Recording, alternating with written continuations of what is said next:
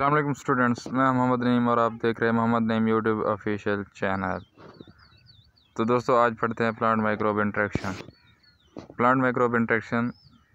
Plants are non motile but they constantly encounter both the biotic and abiotic stress. There is a constant war between the pathogenic microbes and the host plant, the outcome of which determines resistance or disease. ये 3 लाइनें मैंने पढ़ी हैं जिसमें वो बता रहा है कि जो प्लांट्स हैं ना वो हरकत नहीं कर सकते और उन्हें दोनों बायोटिक और एबायोटिक स्ट्रेस यानी हालात का सामना, दबाव का सामना करना पड़ता है।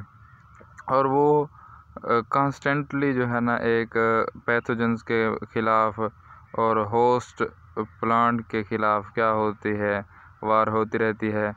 और जब माइक्रोब पैथोजेनिक होते हैं तो रिज़ल्ट दो ही आ सकते हैं, या तो प्लांट जो है वो कांस्टेंट यानी रेसिस्टेंट हासिल कर लेगा उसके ख़िलाफ़, यानी जो बीमारी वो काज कर रहा है, या तो वो उसे ताकतवर बना के चला जाएगा, ख़ुद मर जाएगा, या फिर अपना असर दिखाकर फिर जाएगा यानी बीमारी काज कर देगा। तो इस तरह ये प्लांट का जो माइक्रोब के साथ interaction. Plant secret various organic compound resulting in a nutritionally enriched environment favorable for microbial growth. Plant organic compound secrete करते हैं जो कि एक अच्छा इन्वायरमेंट मिलता है किसको, माइक्रोब्स को, जिसमें वो अपनी ग्रोथ कर सकते हैं। यानी पहले हमने देखा कि जो माइक्रोब है वो प्लांट के साथ इंट्रैक्शन में कैसे आता है, उसे या तो रेजिस्टेंस काज करता है या फिर डिजीज़ काज करता है। सेकेंडली हम ये देखते हैं कि जो प्लांट्स हैं वो ऐसे ऑर्गेनिक कंपाउंड सिक्रीट करते हैं जो माइक्रोब की ग्रोथ के लिए फ़ायदेमंद होते हैं। तो इस तरह यानी माइक्रोब प्लांट्स के साथ इंटरेक्ट करते हैं, इसी वजह से माइक्रोब जो है ना वो प्लांट के साथ किसी न किसी अमल में शामिल हो जाते हैं। As a result, plants are heavily colonized with a diversity of microbes whose reservoir is primary the soil. इस तरह इसके नतीजे में प्लांट्स जो हैं वो माइक्रोब के साथ कॉलोनाइज्ड यानी कॉलोनी के तौर पर दिए जाते हैं, जिनका प्राइमरी रिजर्वायर यानी जिनकी प्राइमरी जगह या जहाँ से वो खुराक ले सकते हैं, दोनों की यानी माइक्रोब की और प्लांट्स की क्या है, सॉइल है। एज अ रिज़ल्ट नतीजे के तौर पर प्लांट्स आर हैवीली कॉलोनाइज्ड यानी प्लांट्स बहुत ज़्यादा तौर पर कॉलोनाइज किए जाते हैं diversity of microbes whose reservoir is primary the soil. Microbes that colonize plants are called either epiphytes. ऐसे माइक्रोब जो प्लांट्स के साथ कॉलोनाइज किए जाते हैं एपिफाइट्स कहलाते हैं। Colonise plant surface are एंडोफाइट्स, colonise plant interior. फिर माइक्रोब जो कॉलोनी में रहते हैं प्लांट्स के साथ दो किस्म के होते हैं, एपिफाइट्स जो प्लांट्स की सरफेस के ऊपर कॉलोनी बनाते हैं, और एंडोफाइट्स जो प्लांट्स के इंटीरियर में जाकर कॉलोनी बनाते हैं। जैसे अगर हम ह्यूमंस की बात करें तो जो मलेरिया का है हमारे पास माइक्रोब समझ लें प्लाज्मोडियम, तो वो ह्यूमन के अंदर जाकर अपनी कॉलोनी बनाता है और डिजीज़ काज करता है। जबकि एक लीच है या लाइस है तो वो ज़्यादा यानी इंट्रैक्शन तो होता है ह्यूमन के साथ, थोड़ा बहुत नुकसान भी पहुंचाता रहता है, लेकिन बीमारी काज नहीं करता। वो इंसान के सरफेस यानी एयर्स में, हेड एयर्स में रहता है, हेयर्स में यानी बालों में रहता है, तो इस तरह वो इंट्रैक्ट करता रहता है। और एपिफाइट्स कौन सा हो गया, अगर हम ह्यूमन में बात करें, हम वैसे यानी उसकी सिमल्टेनियसली एग्जांपल देख रहे हैं। एपीफाइट्स जो सरफेस पे हुआ लाइस, और एंडोफाइट्स मलेरिया का प्लाज्मोडियम टाइप हो गया। तो इस तरह एपीफाइट दो हो गए। प्लांट रिलेशन, एपीफाइट्स माइक्रोब के साथ, माइक्रोब प्लांट की सरफेस पर रहेगा। Endophyte colonise plants, interior plant के अंदर कॉलोनी बनाएगा। Microbial communities influence plants in direct and indirect veg. जो माइक्रोबियल कम्युनिटीज़ हैं वो प्लांट्स को डायरेक्टली और इनडायरेक्टली दोनों तरीक़ों से अफेक्ट करती हैं, इन्फ्लुएंस करती हैं, असरअंदाज होती हैं। Plants and microbes can have variety of interaction including pathogenic, symbiotic and associative. Plants microbe के साथ 3 तरह का रिलेशन बनाता है। पैथोजेनिक हो सकता है, यानी जिसके रिज़ल्ट में बीमारी काज हो सकती है।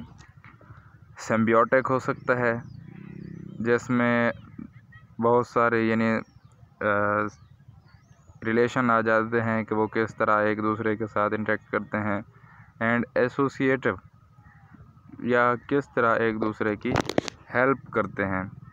तो हमने पहले पढ़ा कि बायोटिक एबायोटिक स्ट्रेस फेस करता है प्लांट, और पैथोजेनिक माइक्रोब और होस्ट प्लांट हो गया जिसकी रेजिस्टेंस पैदा हो जाती है या फिर डिजीज़।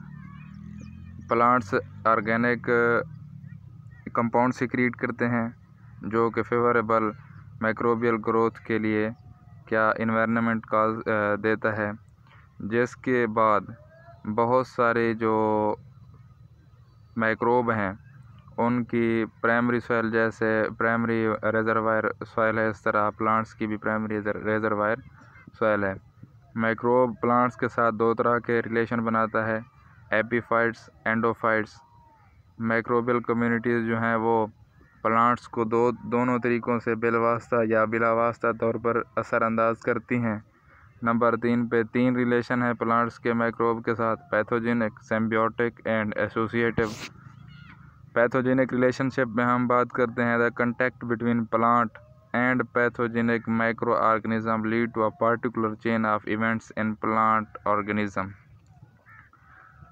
यानी जो पैथोजेनिक माइक्रो ऑर्गेनिज्म है, या contact between plant and pathogenic micro lead to a particular chain of events in plant organism.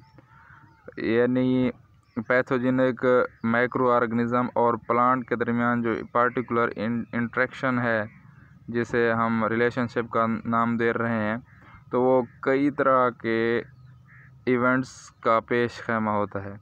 The extra cellular space between cell wall and plasma membrane acts as the first battle field between plant and pathogen. पहली जो मैदान जंग होता है वो होता है plasma membrane, pathogen का और प्लांट का। Bacteria, fungi, viruses and ओमाइसीड्स that colonize the living plant tissue and engaged in this narrow region in the initial step of infection। Bacteria हों, फंजाई हों, वायरस हों या ओमाइसीड्स हों, जब भी वो कॉलोनी बनाते हैं लिविंग प्लांट टिश्यू के अंदर, तो वो इस रीजन पहले स्टेप यानी प्लाज्मा मेम्ब्रेन के अंदर आकर फंस जाते हैं। Therefore, the apoplastic region is believed to be an interface which mediates the first crosstalk between host and pathogen। इस तरह जो मेम्ब्रेन का एपोप्लास्टिक पाथवे है या रीजन है वो इंटरफेस होता है।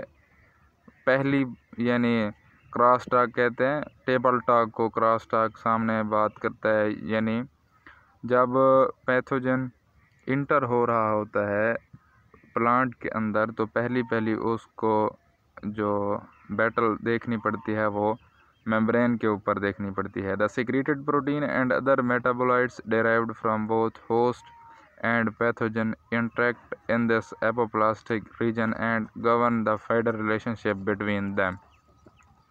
जो प्रोटीन और अदर मेटाबोलाइट्स होस्ट और पैथोजन के से लिए जाते हैं या निकलते हैं, वो इस एपोप्लास्टिक रीजन में इंटरेक्ट करते हैं और एक ही फाइनल रिज़ल्ट क्या आता है, types of pathogen based on effects.